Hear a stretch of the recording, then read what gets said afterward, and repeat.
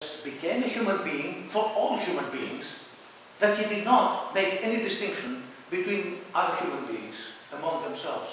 Yes, the response to their freedom is different, but Christ wants everybody to be saved. This should be our attitude. Yes, we do have special relations, but then we are open to all human beings, as Christ is. The mystery of Christmas is the generation, is the birth of a human being that is the model for all human beings, is the fulfillment of the purpose of God, which was hidden before all creation. Let me read a little bit now to see how St. Athanasius has done a summary of why God became man in his writing. I've drawn some basic lines. I hope I jumped about. I went to heaven, I went to the angels, to other things, the inner man, the outer man, and so on. Let's see in a more orderly way how St. Athanasius has put it in his great work. Let's see the time we finish at. 12:30. 12:30. There is a famous statement that we find in the beginning of his great treatise, which says, God became human, that we human beings might become gods. That's a very famous statement, which is associated with St. Athanasius. The incarnation of God, then, is the foundation of Christian anthropology, of understanding the human being from a Christian point of view. Christ is the Son of God who became man to save humanity and to fulfill its original destiny. Athanasius' treatise on the Incarnation is the first thoroughgoing and profound exposition of the event of Christ. It is a continuation of another work against paganism, in other words, the worship of the universe, and the worship of all things in the universe, including the human being. The subject matter of which is summarized in the beginning of this second volume on the Incarnation. This work deals with the problem of idolatry, man's attachment to the world, what we call today secularism. Because we think that we're here to live forever, and we think that the universe, the food we drink, the air we breathe, all the things that we enjoy in this universe are the basis of our eternal existence. No, it isn't. They're not. The basis of our eternal existence is beyond the world. And the world's existence is also beyond the world. The world is not closed in itself. It doesn't have resources in itself. But the world is open to God, to the energies of God. And God provides for it. Creation is not something like the creations that we make something, whatever we make. It's a house, like this beautiful house. It's a car, whatever, many things the human being has made. But can they survive on their own unless we feed them, unless we care for them, unless we continue preserving them in all kinds of ways? No, they cannot. So creation, so the human being. We rely on the continuing care of God. The fathers call this divine providence, which is really pronia. God has taken, before he created the world, has also established a method for its renewal and preservation, care for it. And Christ, of course, said it in so many simple ways to the people. When he said, look at the birds, look at the flowers, look at the grass, look at all the things, how they die and they come up again. There is a providence in everything that exists. Look at the generations of things. And all these things have been done in a way that man may understand that the world doesn't rely on itself, but on the powers of the grace of God, the powers of his providence. So, St. Athanasius discusses all these things very beautifully in this writing, which of course is in print, and you could easily read the details, but I want to give you the main points from it. So, the substance of the problem, why man turned to the world as if the world is the basis of man's existence. As if the world has everything that man needs in order to exist. The substance was that he lost the real understanding of himself, who he is. That he was made rational in the image of the divine laws. Interesting, in the Greek language, the word, in the beginning was the word, we find in the Gospel of John. The word there is the logos. And logos means logic, means reason, but also it means more than that.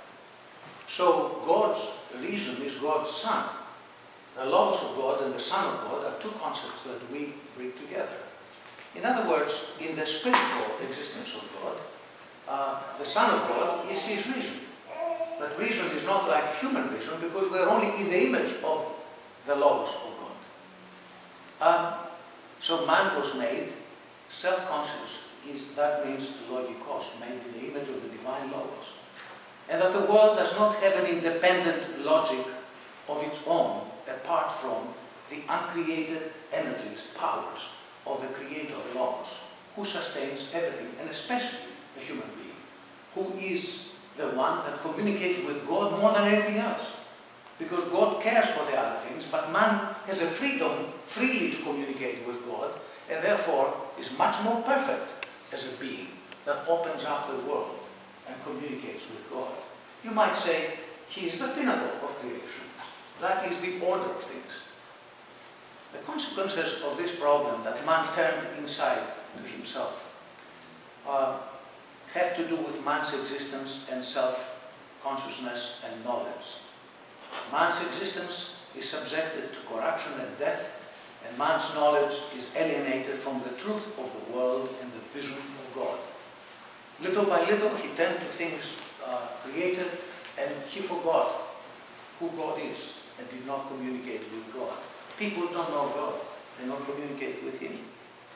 Athanasius maintains that the Christian reply to this problem and its fatal consequences is man's rediscovery of this principle, the Son of God, through whom all things were made.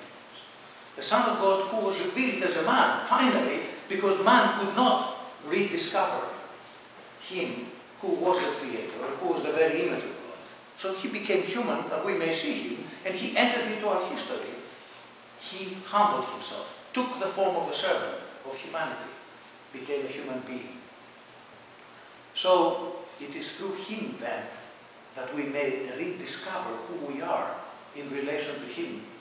And that opens up ourselves, and through ourselves opens up the whole world to God. This writing on the Incarnation is divided into two main parts. The first one dealing with the meaning of the Incarnation, and the second is the objections raised by philosophers, by Jews, why did they reject the word, the Christ? The Jews had been prepared more than other nations, and yet they couldn't understand the mystery of the Incarnation. It was too big to realize. They expected a prophet. They expected a Messiah who was human, but not God becoming human.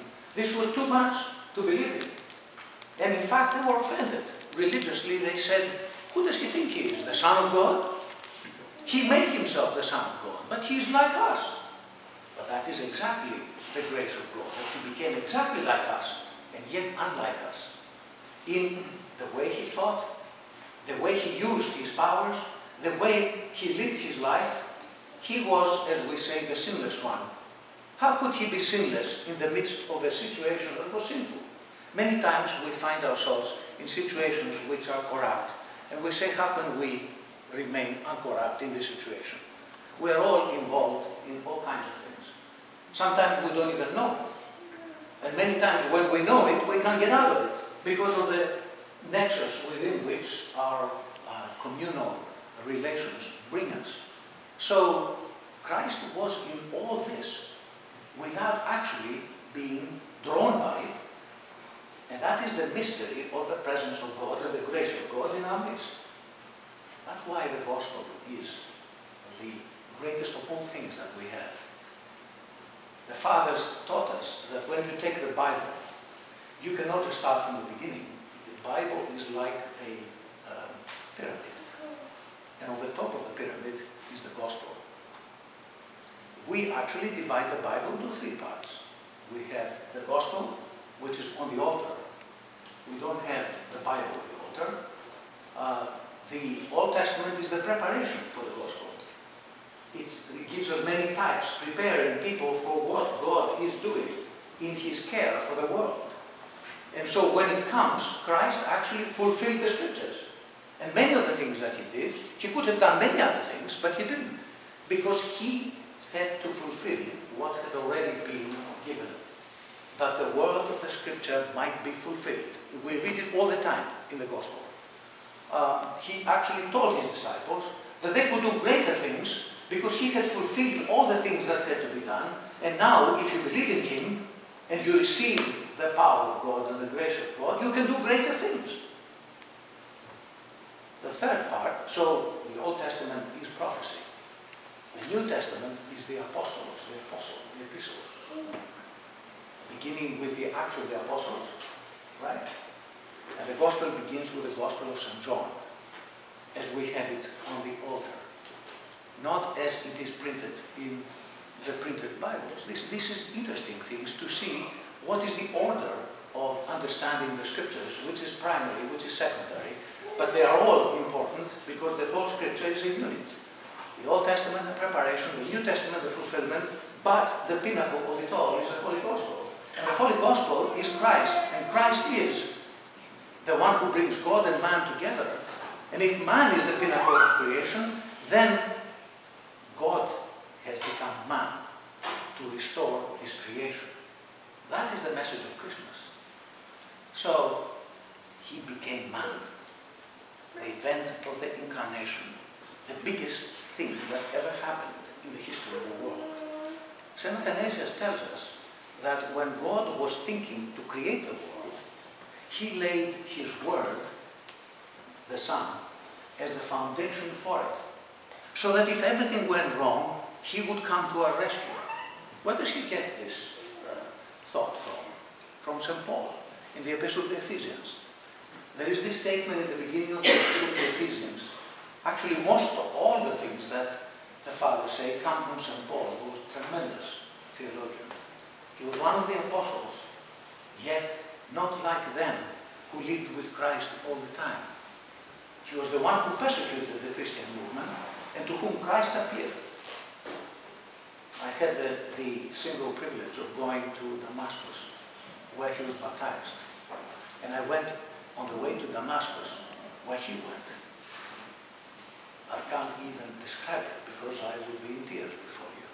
It was a very moving experience because I go and teach in Balamant in Lebanon. And one day I was taken by car from the northern part of Lebanon into Syria and all the way to Damascus. It was an extraordinary experience, really it was. And I felt that I was following the steps of St. Paul. And I was taken to the place where he was blinded when Christ appeared to him. But when he was baptized, his eyes were opened and restored. So it is St. Paul actually, in the Epistle to Ephesians, who was taught by Christ direct, who said to us that he predestined us in him before the foundation of the world. In other words, that our destiny was hidden with Christ before our creation. And this was revealed at the Incarnation. Christmas then is the event that